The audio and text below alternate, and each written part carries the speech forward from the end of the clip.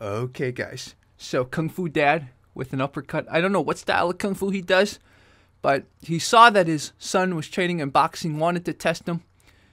Notice he's got pretty good combos, but sometimes... Oh, wow, he did like a piqua. Piqua is like the sort of almost like angled hammer fist stuff that you just saw.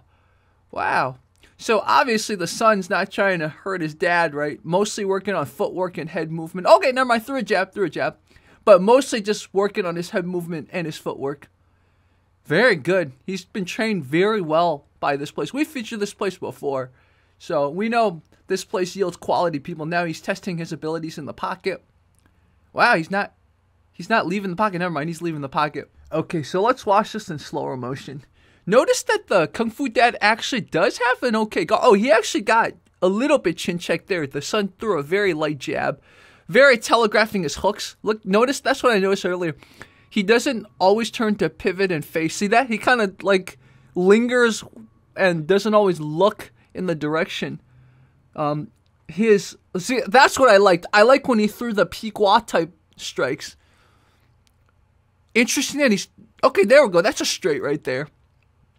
So, boxing son, just using only jabs, it looks like. Oh, he that was more like using his cross to frame.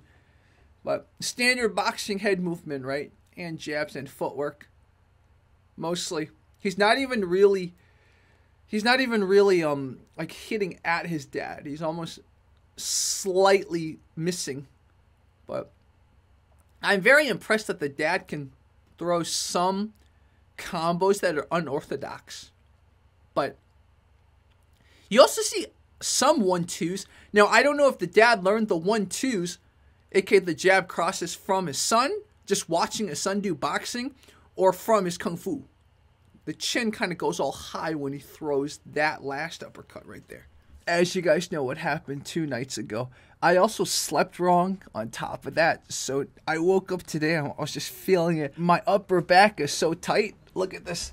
I can't raise my head right now. That's how tight I am. Oh my God.